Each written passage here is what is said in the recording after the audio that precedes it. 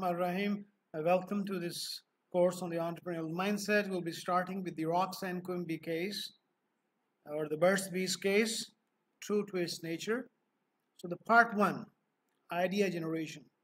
So, the story starts in United States of America. Roxanne Quimby is the main protagonist. She's the main character of this case study, and she has two sisters and father. Her father is an Harvard Business School graduate. She belongs to a rich class, well-established lady, and one sister is working for Amex, other for Charles Schwab, both in the finance industry. So something special about her was that while she was young and she was in her school days, the kids and these daughters were asked to make their own pocket money. And the father encouraged them to make some money by making some handicrafts and doing some small chores and small household tasks, or worked with their father's entrepreneurial projects, and they were matched with some money. So they were asked if they make $5, and they will be given $5 with the dad. So this is the traditional mindset, an entrepreneurial mindset, which we see is adopted by many parents in the United States. And the reason is they want to inculcate that sense of responsibility and the sense of creativity and innovation from the very beginning. And they feel the importance of money and how to make it and how to spend it. So by the time she graduated, she had saved like $5,000. And she got admitted at San Francisco School of Arts, and a place where she graduated without any job prospects, because arts was something which was not well taken by many employers, and it was something related to one's passion, and she couldn't find a job. So during that process, she gets radicalized and drops out of life. And she joins a hippie group, and she turns herself into a hippie and is sort of a nomad living in a jungle.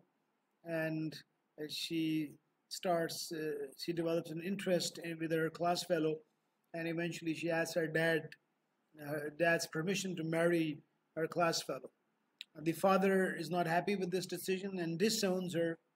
So she eventually marries that gentleman and decides to live her own life. So while she was a child, she was called a black sheep in the family because, in contradiction to her sisters, she didn't like traditional courses of economics and management and business and engineering, and she was always interested in entrepreneurial projects, selling handmade products and working on her father's entrepreneurial projects. So she didn't like the traditional main courses, and that's why she was called a black sheep. And in 1975, she marries on her own choice and moved to Maine. Maine is like a few hours from Boston, and she goes there, purchases 30 acres of land with her savings, and builds a small hut.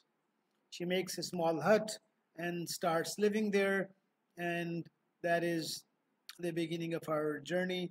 And it is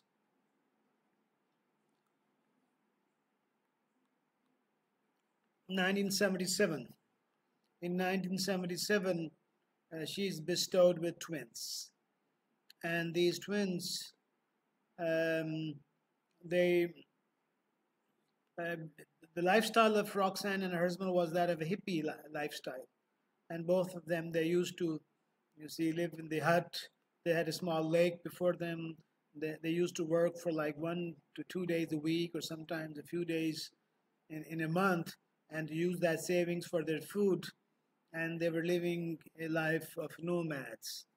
But as she develops a sense of responsibility with the kids coming in, she convinces and tries to convince her husband that life has become a burden and we need to make some regular money. And life is a burden for her. She has a wood burning stove. She goes for minimum wage jobs. That makes her tired. The husband is not that cooperative. He belongs to a hippie lifestyle, and that leads to some differences and in the couple, and eventually in 1981 the marriage breaks. And Roxanne Kumbi,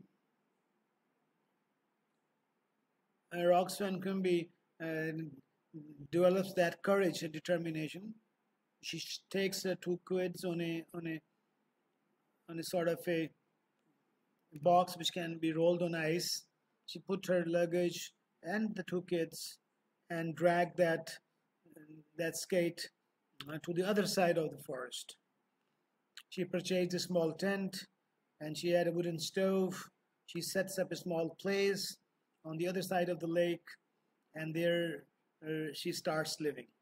She starts living in a small tent, and in the nearby town, there is a small place where a weekly market takes place, a flea market, where selling and purchase take place. And Roxanne can be occasionally visits this place, and sometimes she does a waitressing job.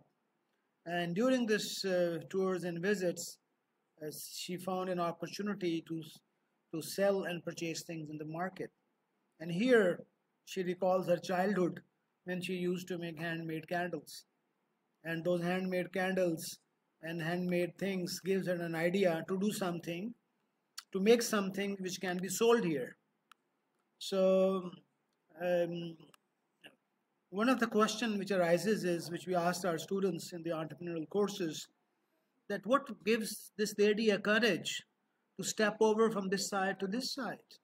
She is not that, she's not living a luxurious lifestyle, a rich lifestyle, but she's still living a life of hardship and hard work and commitment and working day and night.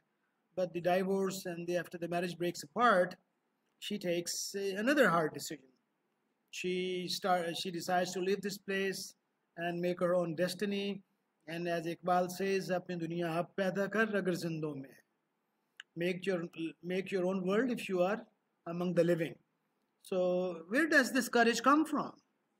So many people in the class say that she was strong, she was intelligent, but when you reflect closely, I think a lot of it relates to her training when she was a child. She was trained to be hardworking, resilient, hardship facing, and she was trained to make her own living. And she was made to do small tasks. So that quality makes her go and buy a tent and get this wooden stove and get the water from the lake and get the fruit from this forest and get the woods from the forest. So she is self-sustainable, and that is the courage and determination which gives her a new hope, and she explores things from her surroundings.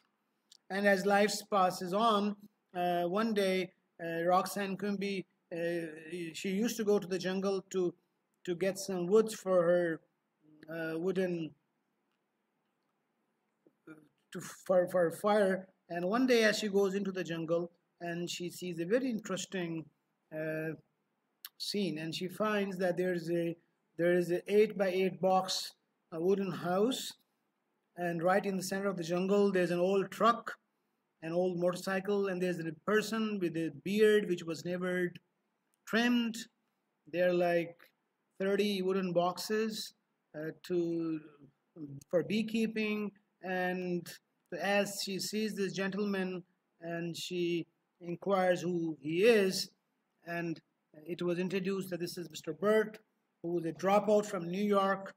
He's a photographer, and he's dropped interest in life, and he has migrated to this place, and he has this piece of land in his name, and he has 30 beehives, and he makes enough money to make his living. He has an old truck, and this is his lifestyle. He has a dog, and he lives in a peaceful and a comfortable way. So this interaction led to a further deep conversation, and it came into Roxanne's mind, and she asked, "Sir, can you teach me beekeeping? Is it, can I learn this? Can I do that as well on my piece of land?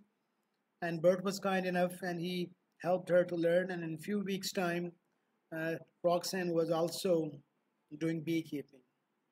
And during this process, few weeks passed, and one fine day, as Roxanne met Bert, she saw a heap of wax lying here. And she asked Bert, "Sir, what is this?" He said, "This is a heap of wax. I take the honey out and discard this, and this is for many years, and a heap is growing and growing and growing."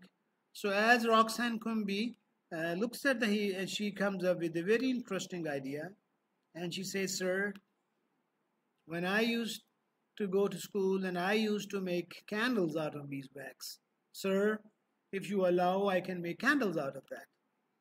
So Bert had no reason to say no, and he said, "Yes, why not? Give it a try." And um, Roxanne takes some wax from the heap, and she takes it, cleans it, she puts it on a piece of. She warms, heats it up, makes it cold, and then using her uh, art skills, she comes up with a very interesting design of a candle. A candle is made,